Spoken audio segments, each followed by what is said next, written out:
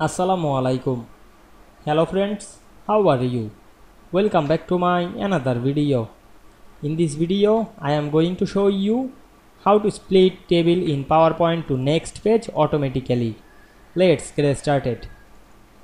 At first, you have to open a PowerPoint presentation. Then go to the home menu, select the new slide option and create a blank slide. Then go to the insert menu and select the table option. Then create a table. Now we can see we make a big table, then we resize the table and split into multiple slide. Now I am go back my table slide and zoom out the slide, then resize the table. Now we can see we make the table split multiple pages or the slides easily. You can write anything to this table. Click inside the table cell and write anything.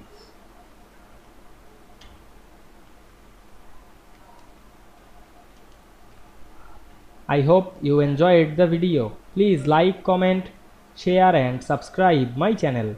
Thanks for watching.